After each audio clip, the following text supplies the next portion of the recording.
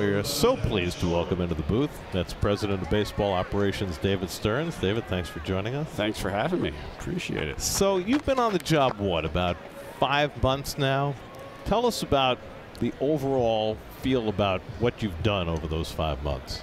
I think at the front end of any of these jobs, what you're really trying to do is get to know your organization. These are massive operations with really 300 people in baseball operations alone, not even counting the business side. So you're trying to get to know all the people, understand what we do well, understand where there are areas where maybe I can offer some perspective and help us move forward. And so I felt good that we've been able to get a good start at that. Has there been a moment in these 5 months, after spending nearly a decade in Milwaukee, where you said, wow, this is different having a job here with the Mets as opposed to with the Brewers? Yeah, it's almost every day. This is a fundamentally different job. And yes, the subject matter is still baseball. What I'm responsible for is more or less still the same thing, but the different aspects of the job, there's clearly more media, there's more non-baseball stuff. It's a much bigger front office. All of those things, I think, are very different. You feel it every day. You grow into it. You adjust, learn things every day. And so now, 5 months into it, I certainly feel more accustomed to it than maybe I did on day one. You know, when you go around to acquire players, there's analytics, there's information that can help you get the players that you would like. But when you're trying to hire a manager, it's almost more old school now, where you still have to ask around and see the reputation, but also know that Carlos Mendoza has done just about every job that you could have in baseball. That works to his advantage, right? It certainly did. And you know, Mendy is not a guy that like snuck up on the baseball universe. I think people around baseball and front offices and certainly other coaches have known who Carlos has been for a long time. He's been very well respected, whether it's his time in winter ball, his time at WBC, certainly his time as the bench coach for the Yankees. And so when I came in and started the managerial search, he was a name that was on the list from day one, and it was just a matter of going through the process, getting to know him.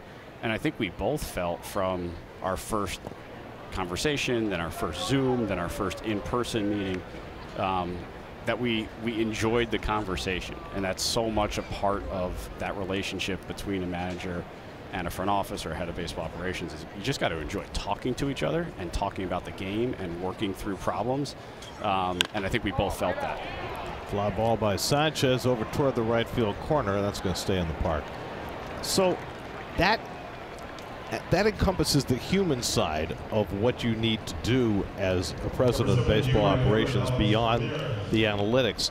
What about the idea of acquiring players with an eye toward guys who can handle what's different about New York? How do you go about figuring that part out? I don't think there's any science to that.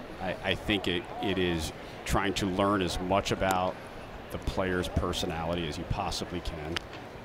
Have they played in New York previously? That's obviously an indicator. If they haven't played in New York, have they played in other big markets that might be somewhat like New York, whether that's Boston, Philly, maybe Chicago? And if you can't check either of those boxes, you do what you can to understand who the player is. Have they performed in big games? Have they played in the postseason? Have they played when the lights have been bright?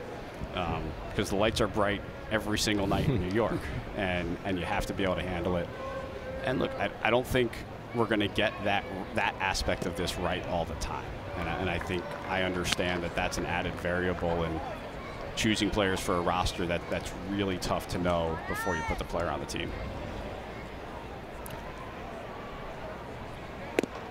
You made one big free agent pursuit this offseason and came up short on Yamamoto. And then you've made the medium to small moves since then.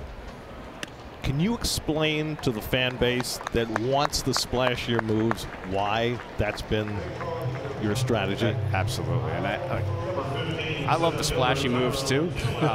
It's exciting to make those types of acquisitions. This is an organization that's done it in the past. We're going to do it again. Steve is very committed to supporting this team in any way possible.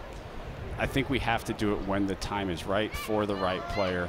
And there was an instance in this year where we made a very significant run at a premium free agent in Yamamoto. Clearly, we weren't able to get him because we thought that was the right player in the right situation.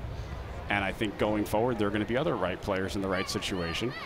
And some of them we're going to be able to reel in and bring in, and others are going to choose other destinations as well. And that's part of it. But that we're in a situation where we can go toe-to-toe with every other team in baseball from a financial perspective is a huge advantage. And we're going to take advantage of that when the time is right for the right players.